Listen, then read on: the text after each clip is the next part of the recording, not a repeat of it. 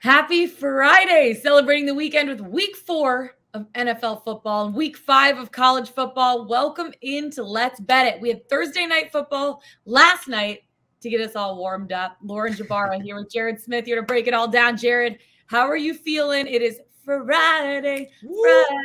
Gotta get down on Friday. Little Carly Rae Jepsen for our morning.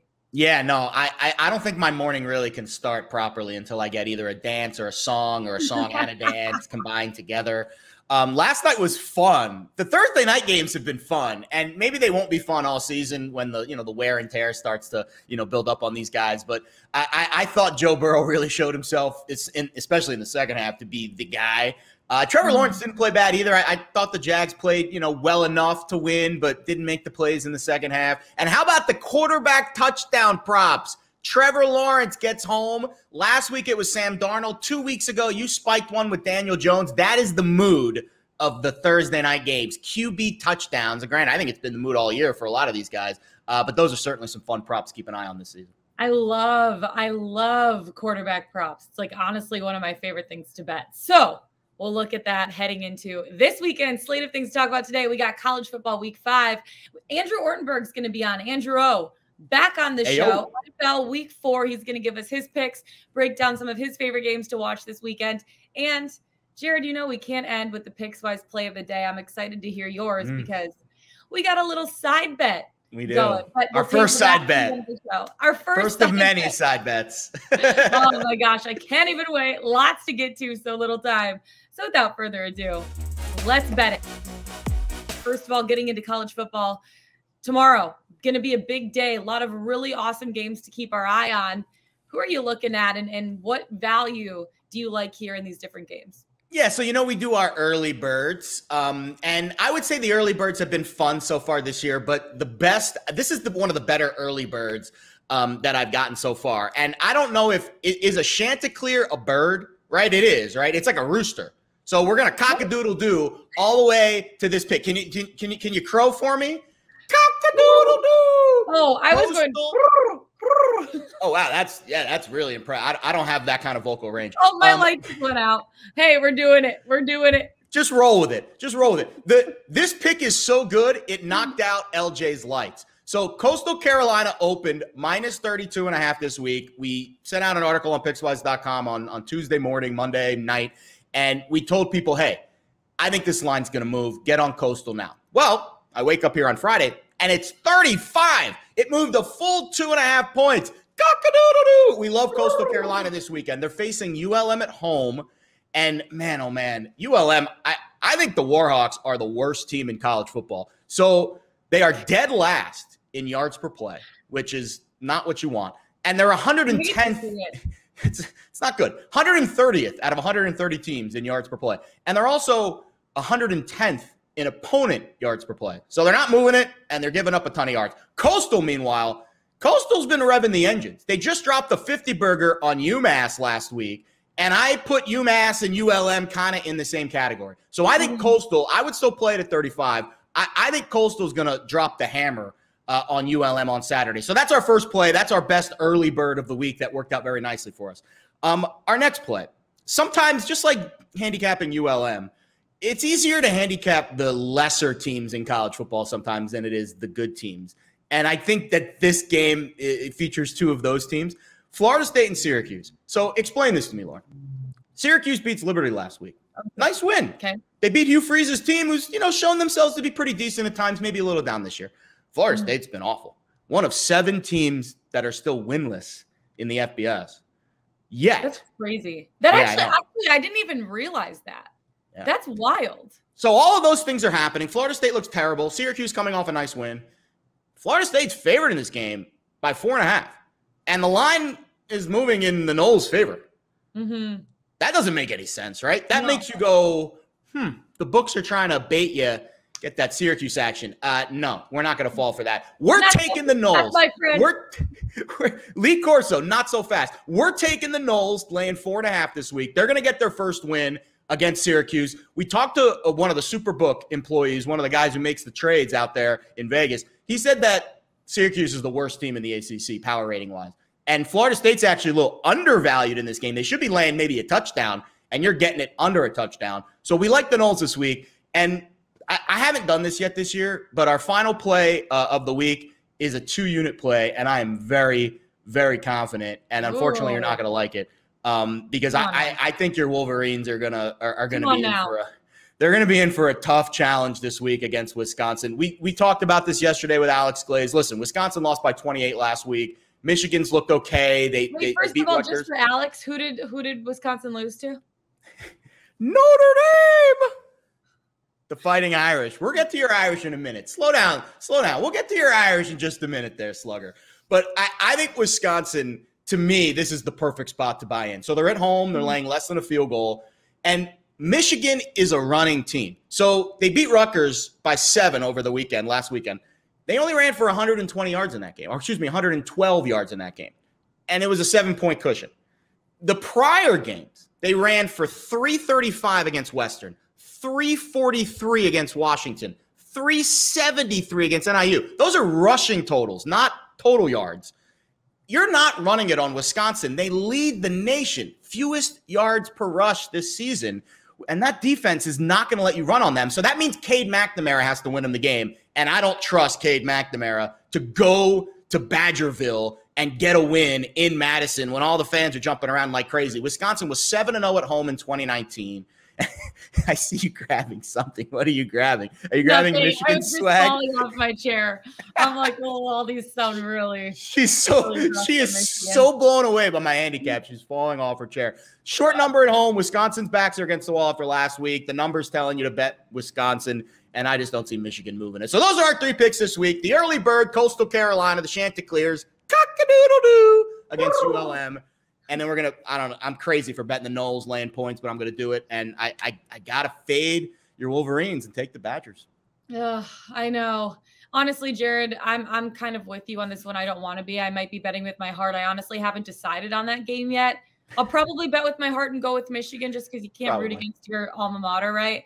But at the same time, I mean, the stats are the stats. So we'll see. We'll see what happens come tomorrow. You're not fading your Wolverines. And we've got a side bet on this game coming up later in the show. I know. Yeah. Just buckle up and wait for it. Another thing to buckle up for, this Ole Miss Alabama game, because I feel like with this one, a lot of people are going to take Ole Miss with the points, but I feel like the over is the way to play this game. I mean, both of these teams, phenomenal offenses. They're known to run up the score. You look at the score last year, it was 63-48. So the over right now, or the over right now, I'm saying over 77.5. I feel like that's the way to definitely bet this game. Florida at Kentucky. I like this one, but I'm taking Kentucky plus 8.5. Changing my pick from earlier in the week. Earlier in the week, I thought that Florida was going to cover the spread. Oh, flip-flop. Well, it was the early bird. It was like, hey, what are we thinking about earlier in the week? But this is actually what I'm going to bet this week. Okay. The more I think about it, so the Gators have really owned this SEC series. I mean, but they lost to they've lost to Kentucky, I think, only once since 1986. And they've also only lost once in Lexington. But I think the Gators are a different team on the road. Kentucky's 4-0. They want to stay in the SEC race. And the next 3 weeks are basically their playoffs. They got Florida, they got LSU, they got Georgia. Oof. Florida's going to be playing their first game outside of the state of Florida this season. I like that. I mean, at the same time, Kentucky won in 2019 at home. It showed Florida can no longer chalk up a win at Lexington. So I think Florida is going to squeak out a win in this one, but I think that, Kentucky plus 8.5, I'm feeling pretty good about that one. And then Arkansas at Georgia. Jared, I know you're on this one too. I've been on my Woo Pig Suey train. Love it. For the last few weeks. Arkansas is getting 18.5 points. They're getting no respect. No respect. Let me tell you. Rodney Dangerfield. I know. No respect around here. Yeah, thank you. I got a great nugget for you on this game when you're done, too. Really. Oh, really? I know. The Bulldogs are 3-1 against the spread this season and have allowed just 23 points. The Razorbacks, 4-0 against the spread, and that includes 2 covers as an underdog. So I feel really good about Arkansas. They've been on their game. They've been playing well, and getting 18.5 points, I feel like it's a no-brainer for me. Give me your nugget. Yeah, I love nuggets on a Friday morning. There's nothing better. We want nuggets for breakfast. Friday morning nug. Kirby Smart, really good coach. Not great when he's expected to win by a lot at home. In his career at Georgia, 12-17 against the number as a home favorite. Oh, wow. So, again, Georgia's a team that plays well. They win games, but they don't always exceed the total, the spread, because their offense is a little limited. And I could see why that trend has a little bit of staying power in his, I think, 3 or 4 seasons at Georgia. So that, to me, is an interesting one because the number's so big. That's a big, big whopper number, 18.5. Wow. Big whopper. Big whopper. Whoppers and nuggets. I'm getting Burger King for lunch. I'm starving right now. That's what I'm doing right after shooting the show. I'm going to go get some food. That sounds great.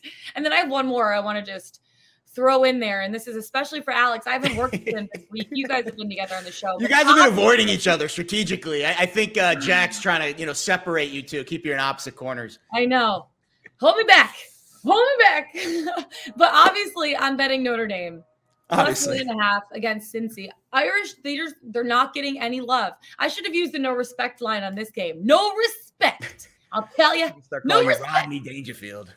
I mean, they're playing at home. Touchdown Jesus, baby. Looking over them. The Fighting Irish, they've had a wild, wild start to the season. And I feel like they cashed in on their luck to escape Florida State. I will say that.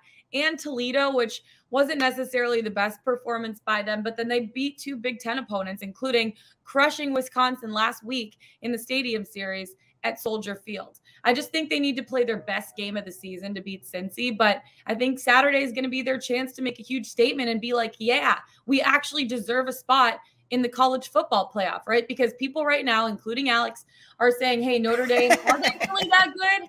Are they really that good? Yeah, they went into the fourth quarter 10-10 against Wisconsin. But you saw what happened in the fourth quarter, right? Like they really took a stronghold of that game. So I think that Cincy's going to get a good performance out of their quarterback, and I think the game's going to be tight, but I feel like Notre Dame under Brian Kelly, they just have a way of pulling out those wins in those close coin flip games. And I feel like that's exactly what's going to happen. Notre Dame plus 1.5. Go Fighting Irish. Let's go. I'm with you. I would grab 2.5 earlier this week on PointsBet. And the lines moved down since. I love trying to find those spots where I think the lines like hit rock bottom. And I'll say this, if you guys are out there watching the show thinking, who's this Lauren girl giving out these college football picks? She went 3-1 on underdog money lines last week. And she's up like a gajillion units. She's a unit queen. So don't fade these picks. Just enjoy the moment that you're getting this knowledge dropped on you by the great Lauren Jbara. Just enjoy it.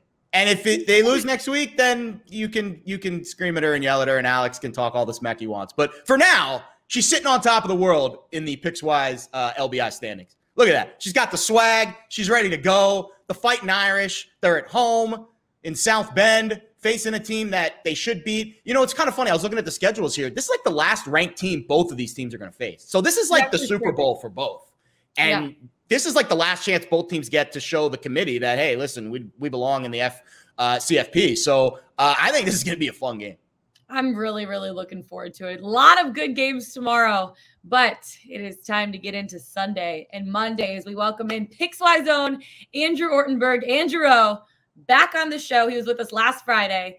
We had a good weekend. We did. Let's bring him on in. On with us last Friday, absolutely rocked his football picks. We're bringing him back this week, bright and early. You're on the West Coast, the left coast. How you feeling? It's like 7 a.m. your time, isn't it?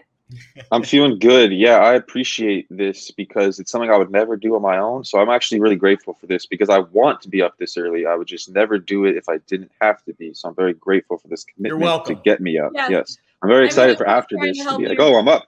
Yeah, we're trying to help you kickstart your day, get your picks in early, and maybe just have the best Friday ever. I don't know. We'll see. I feel like it's gonna be noon your time. You're gonna look around and be like, oh my God, I got a lot done today. And you're like, wait, it's only noon. I feel like that when I wake up early. Exactly.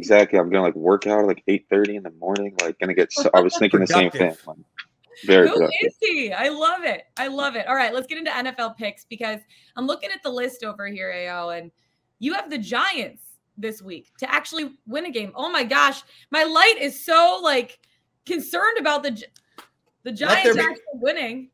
Light her up. By it. The lights have light her up today. No, anytime there's a good pick, the light flickers. So this is a good sign for AO's Giants. Yeah. I was gonna say if that's not a bad omen, I don't know what is. But yes, I am going with the Giants +7. Let me just start off by saying I would never point this out. I'm far too humble and modest. Many people were saying, though, they were flooding my inbox saying, wow, you went 4-0 on the picks you gave last week on the Let's Bet It show. Just wanted to get that out of the way. It's a safe I just wanted to acknowledge it. I'm for this, but I just want to say I'm not like guaranteeing that I'm going to go 0-4 this week, but I just had to say it's fine. I'll still be 4-4 even if I go 0-4. It's a good way to look at it. It's a positive way to look at it.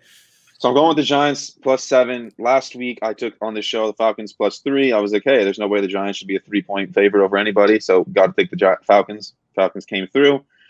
And now this week, I'm going to the Giants. I just feel like 7 is far too much. It was 7.5 earlier. I wish I got that. But I feel like 7 is far too much to be laying with Jameis Winston. If you're looking to lay 7 points, you're thinking, okay, I've got to have some offensive upside here. Jameis Winston hasn't passed for more than 148 yards in any of his 3 games. He's doing virtually nothing. I don't see how he could lay more than 7. I liked the matchup a lot last week with the when the Saints were playing the Patriots because we thought, okay, the Saints' run defense was going to shut down everything the Patriots wanted to do, get them to stop hiding Mac Jones. Well, the Giants don't run the ball anyways. The Giants can't run the ball on anybody, so this isn't really as bad of a matchup for them. The Giants' receiver injuries worry me a little bit, but remember what happened the last time the Saints were a big favorite coming off a win. They were trounced by the Panthers as a 3.5-point favorite.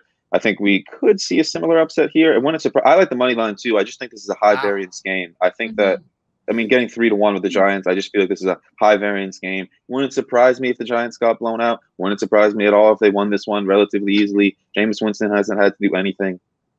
I still think this Giants defense is pretty solid. 0-3, must-win game. We're going to get their best effort here. I think that they're keep this within a touchdown for sure. You are not on the Jameis Winston train. I like it. I like Jameis. Like I like Jameis on a personal level. As a player, this is business. Personal friend of mine, as Stephen A. Smith would say. Exactly. I love Jameis Winston. I also like Washington is my second pick. Speaking of the Falcons, they came through for us last week, picking against them this week. I mean, they weren't very – they got the cover. I had the under in the Giants-Falcons game too. Grateful for them for taking care of business. They didn't look very good doing it. I mean, they won 17-14. It's crazy. I thought this Falcons offense had the potential to be pretty decent coming into the year. They hired Arthur Smith. I was a fan of him when he did in Tennessee. They drafted Kyle Pitts, obviously, still have Calvin Ridley. And they haven't just been bad. They've been really, really bad. They have like the least efficient offense in the NFL, according to DVOA right now. Not getting anything going. Washington, sure, they got beat up by the Bills, but that was on the road in Buffalo. I just think the Bills are a really, really good team. Can't blame them too much. I thought all things considered, Taylor Heineke going on the road into Bills Mafia actually looked pretty good. Washington's defense obviously has been a big disappointment, but I think this should be the game for them to get going.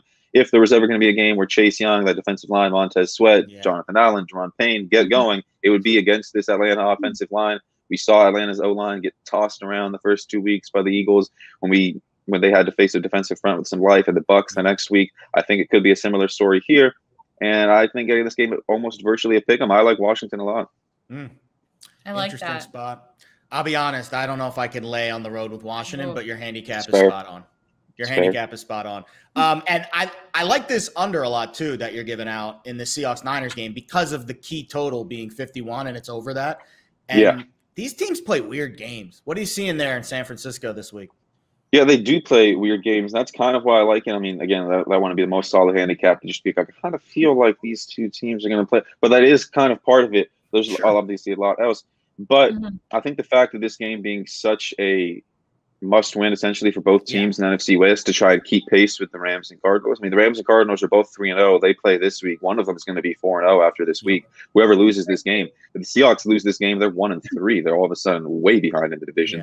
If the 49ers lose, they're 2-2 and have back-to-back losses. So this game is going to be extremely hard fought. Sounds like a cliche, but I think that helps the under potentially. And then just matchup-wise, I'm really not a fan of Jimmy G. He had his best game of the season in the second half against the Packers. He still averaged like 6.3 yards per attempt for the game, lost a disastrous fumble, did a lot of stupid stuff.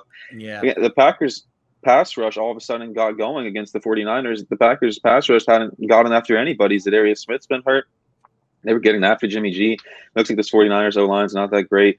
Seahawks, they've been killing it in the first half. They've been making no adjustments then and getting absolutely smoked in the second half of games. Their new offensive coordinator, Shane Waldron, it looks like he's coming out with a great script, but they're not making any adjustments to what the defense is doing. Seahawks have scored 0 points in the third quarter this year. So I really just think with this being a division game. That is a stat right there. And then exactly, and then the 49ers, I think, are going to want to run the ball a lot. You know, Seattle's run defense is taking a bit of a step back.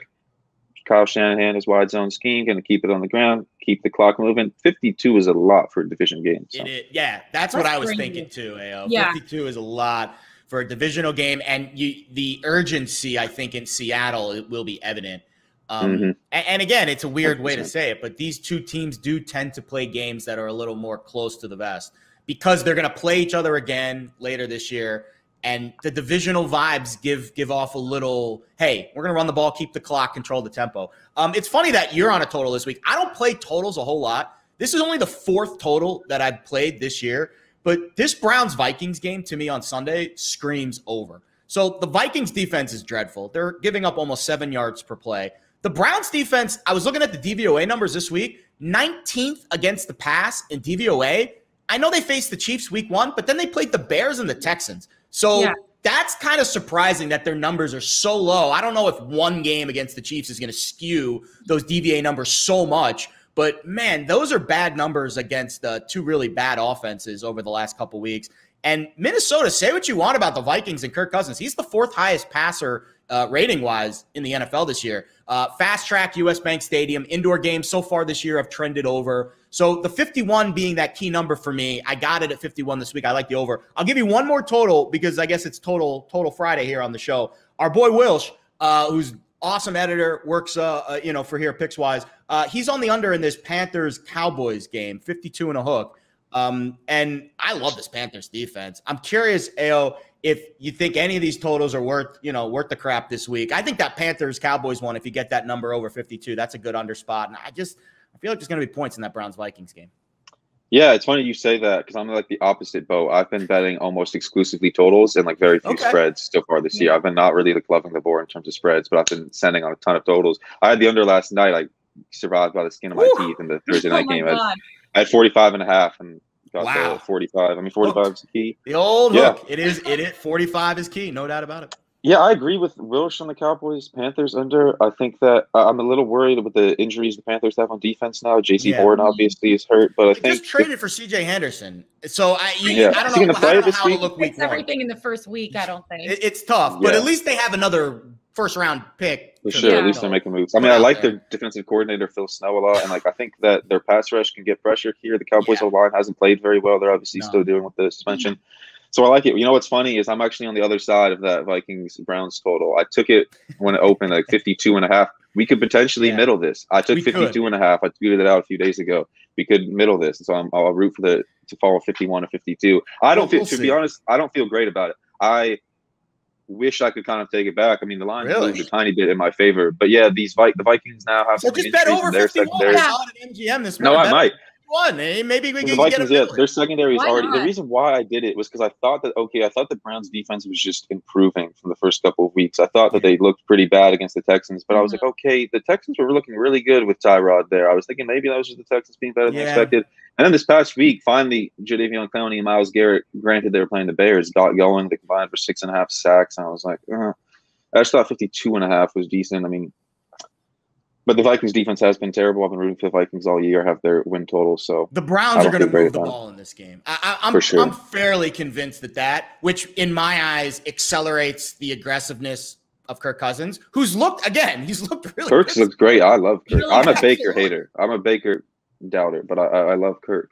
You get a little Baker vibes to you, too. We talked about Ashton Kutcher. I see a little Baker vibes there. What do you think, LJ? A little Baker Mayfield vibes there if he shaves his head a little bit? No. I'm crazy there. I think that's a swing and a miss for you, Jared Smith. I'm sorry about that. All right. I'm getting into my picks because I'm ready to go. All right.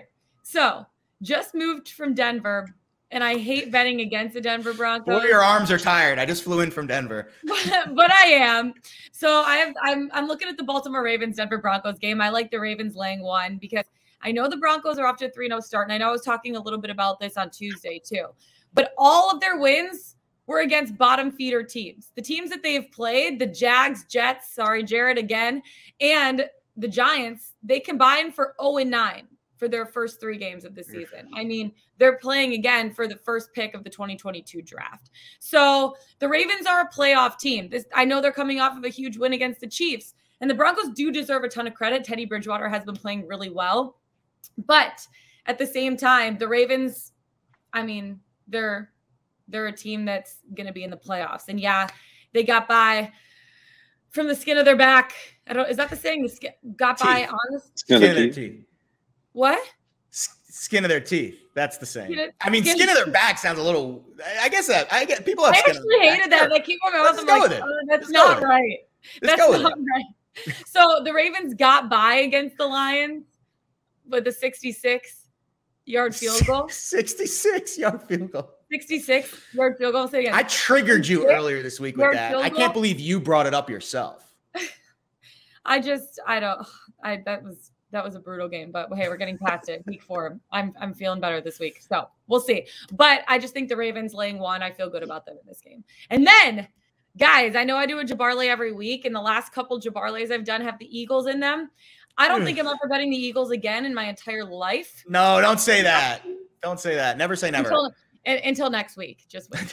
But as of right now, this is how I'm feeling. I'm very dramatic, very hot and cold, very black and white. There's like no gray area in the middle. It's like either one or the otother. So I'm never betting the Eagles again. I get those vibes from you. But I have my first ever same game Jbarlay. Panthers and Cowboys. I have Cowboys laying 4.5 and CeeDee Lamb over 70.5 receiving yards, valued at $264. Let's get it. The Sam Darnold bounce back season been incredible, but the Cowboys are just a bad matchup for the injured Panthers team. I mean, you guys touched on it a little bit. And I just think, CJ Henderson, that trade, it just won't fix things in the first week of him being on the team. And I know Carolina's defense is good, but if you want to beat it, you need a good offensive line and a plethora of pass catchers. Hello, Dallas. I'm feeling good about this one. And CeeDee Lamb over 70.5 receiving yards. And then the last one, do you like this same game Jbarlay? Jack wants to know, our producer. I like any same game Jbarlay. I just like saying it. I was going to say I would defer to Jack, our producer, on this. But from a marketing perspective, the Jbarlay must be working. Because it imprinted in my brain. Because I saw last week, I was following the scores. I saw the Bengals won, and the first thing in my mind thought of when I see the Bengals win, I was like, oh, the Jbarlay, the first leg of the Jbarlay cash. I was like, so it was fresh in my mind. It must be doing well. It must be a good title. Good marketing. I think Posner came up with it, our fearless leader, right? I think, or maybe Jack did. Who came up with this genius idea? It's catchy. Whoever did, it's catchy. Yeah. If it was DP, congrats. That's why they pay him the big bucks. If it was, see, Jack is smart. Give the credit to the boss. That's how you get a raise later next week. My Jbarlay hasn't necessarily been for the win the last couple of weeks. You know what?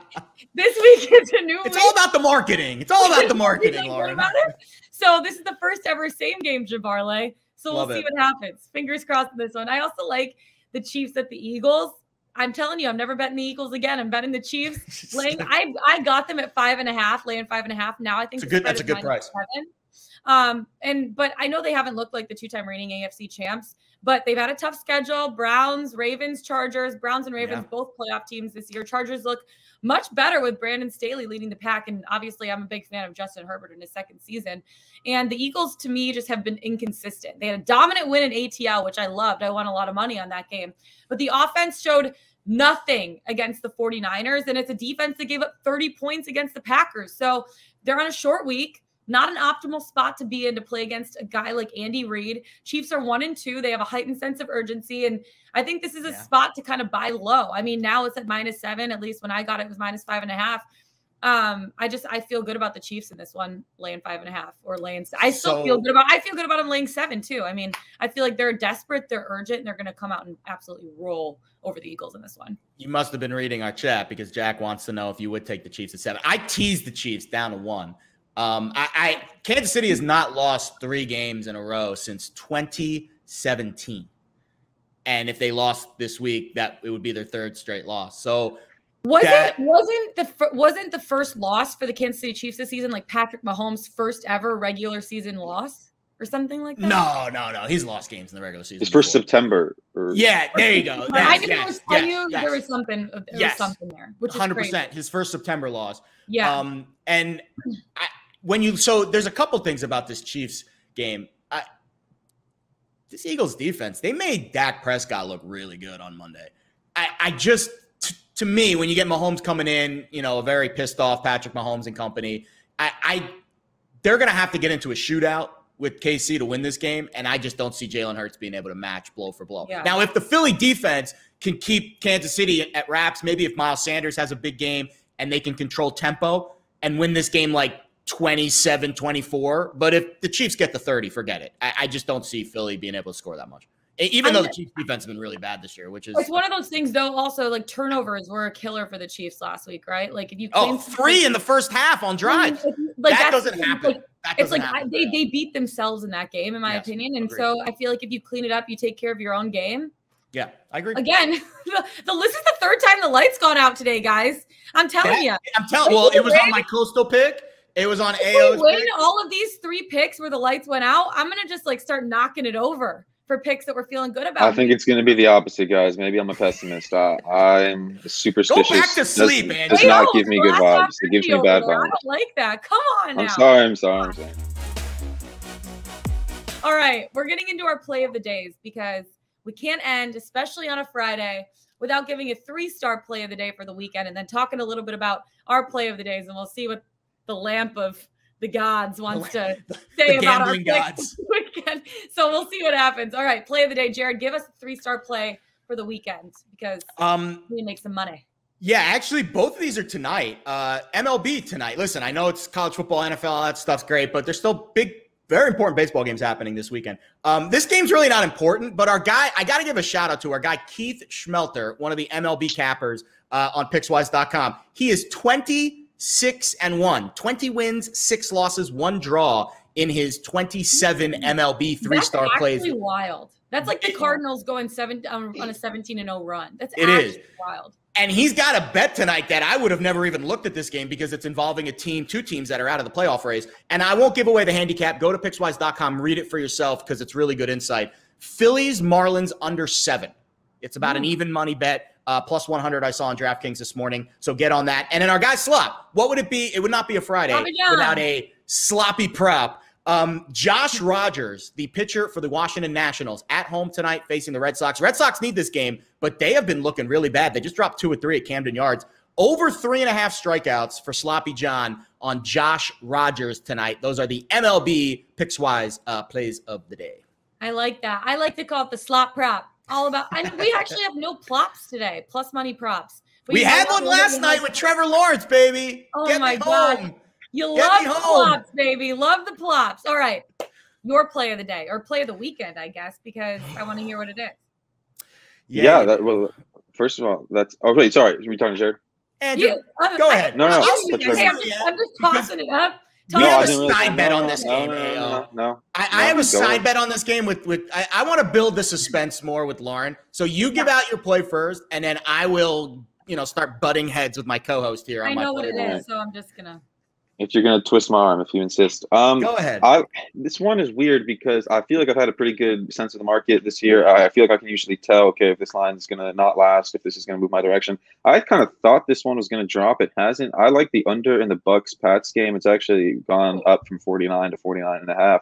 I like the under 49.5 a lot. I just feel like that's really, really high for a game involving Mac Jones, considering he can't do anything right now. We talked last week about why I like the Saints a lot in that Saints-Pats game, because I was thinking, okay, what do the Pats want to do the first couple of weeks? They've really been trying to run the ball with Damian Harris, hide Mac Jones as much as possible. He had the lowest average depth of target of any quarterback in week 2. And what happens last week? They go out, they play the Saints. They can't run because the Saints have an elite run defense, and the offense does nothing. Mac Jones throws 3 interceptions. He averages 5.3 yards per attempt. The team finishes with only 13 points. And who do they happen to play this week? The team with probably the only better run defense than the Saints in the entire league, and the Buccaneers, who literally teams have even stopped even trying to run on them because it's just impossible with Vita Vea and Dominican Sue up there in the middle. So the Patriots aren't going to be able to run. And it's like, yeah, maybe that would lead to a little bit faster of a game. But we saw what happened last week when they couldn't run. The offense can't do anything.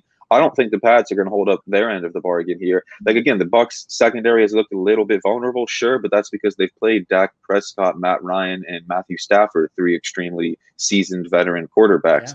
Yeah. Todd Bowles, he likes to send a lot of exotic blitzes, the Bucs defensive coordinator. I think that kind of stuff is much more likely to rattle a rookie quarterback making his 4th career start, making his first start in prime time. this is a big stage for Mac Jones by far. I mean, the first few weeks have been kind of sleepy compared to the biggest game of the NFL season here, the most highly anticipated showdown, Sunday Night Football. All eyes on this game. 49 just seems high. The Bucs. I mean, look, I'm not saying Bill Belichick is going to shut down Tom Brady or anything like that. If anybody were be able to come up with a defensive game plan to at least slow him down, I think it would be Belichick. And with Mac Jones not expecting much from him, 50 or 49.5 just seems way too high. Yeah. I love this pick because nobody wants to bet the under in this game, just like nobody wants to bet the Pats in this game. And I think the fact that the Bucs have looked so good offensively and a little bit shaky in the back defensively, and this total is under 50, which in the NFL is, a pretty modest total these days. I think that's pretty telling. So I certainly, it's not a sexy pick because unders never are, but sometimes that's where the best value is. All right.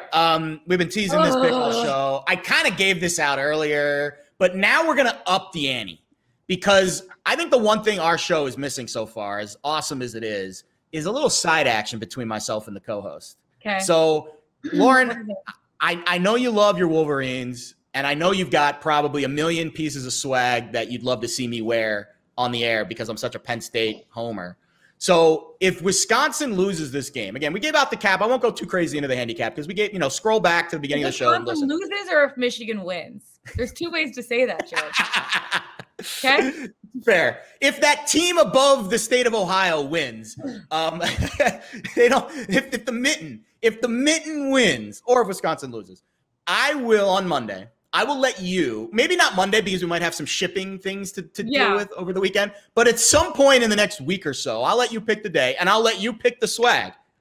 You can send me the Amazon link. I will buy it and I will wear a piece of Michigan swag on the air if Wisconsin does not get across the finish line against your Wolverines on Saturday. That's how confident I am. The Penn State man himself is willing to wear Michigan maize and blue on a television program if the Badgers come up short this Saturday.